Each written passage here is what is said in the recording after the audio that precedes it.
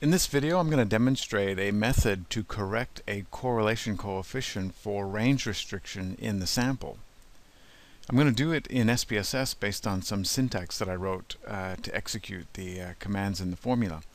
And I've based the example that I'm going to demonstrate here on a paper that was published by Weiberg and Sundstrom, a comparison of two approaches to correction of range restriction and correlation analysis.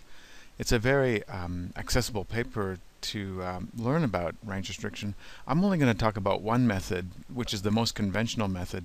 They also discuss an EM expectation maximization algorithm approach, which is interesting, but I suspect limited in a lot of cases because most people's data will probably not be conducive to applying that approach.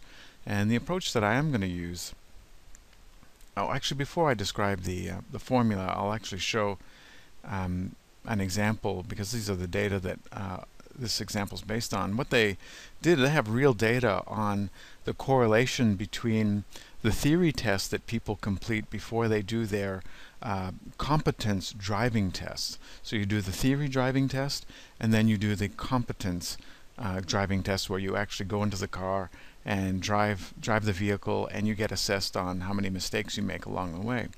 Now, if you've ever wondered, like myself, what is the correlation between the actual theory test for driving and the actual behavior competence test? Well, the correlation is actually quite small, and we'll find out exactly how small in a minute.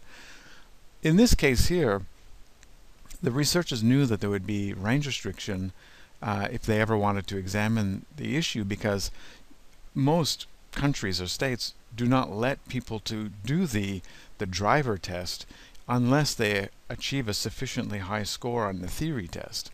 And in this case, in Sweden, you had to get an 80% achievement on the theory test to have any chance of going on to the competence test in the car.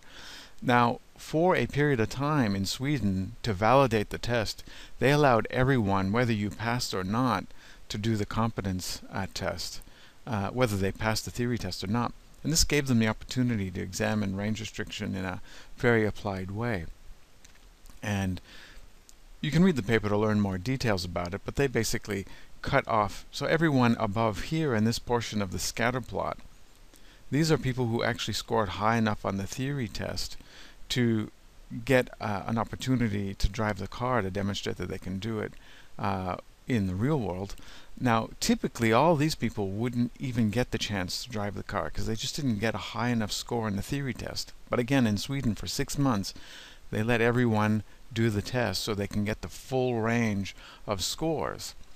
Now, when the researchers looked at just this portion of the sample, it looks like more people failed than passed, but a lot of these circles are actually duplicates, triplicates, quadruples. There are actually more people on this side, even though it doesn't look like that's the case. I think it was something like only 32% of the sample failed the theory test. So there's actually a lot more people here than it looks.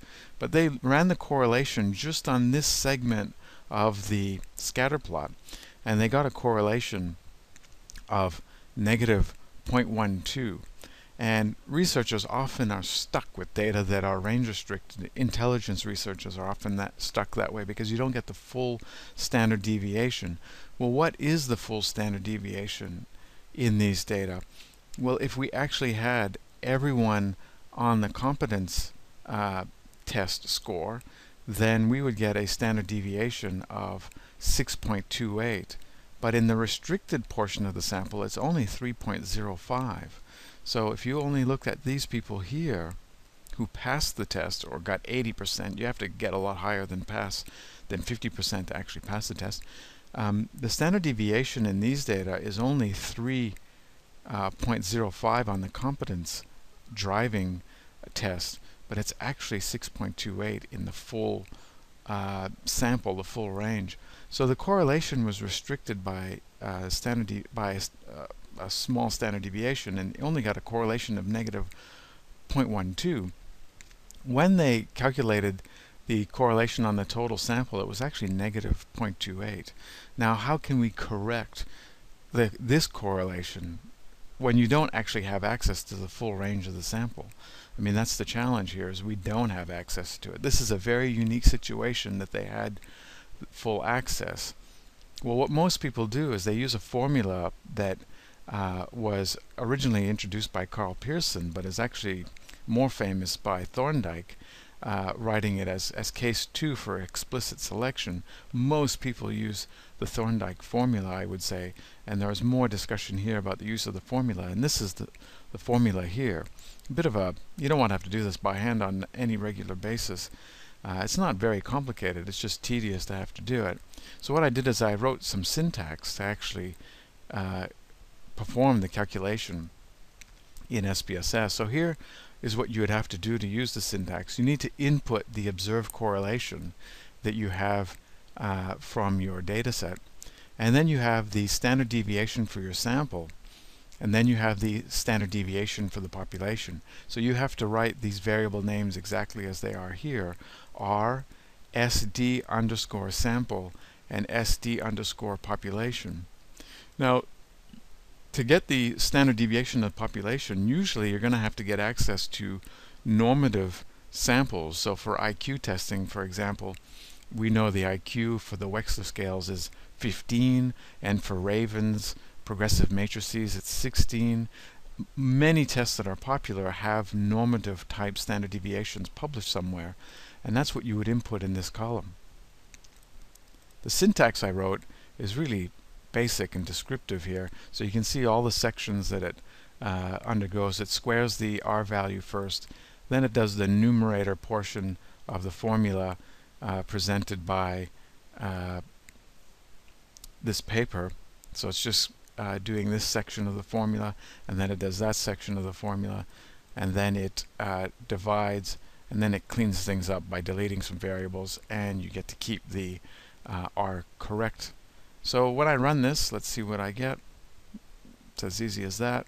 And here I've got the R correct negative 0.24, which is exactly what was reported by Weiberg et al.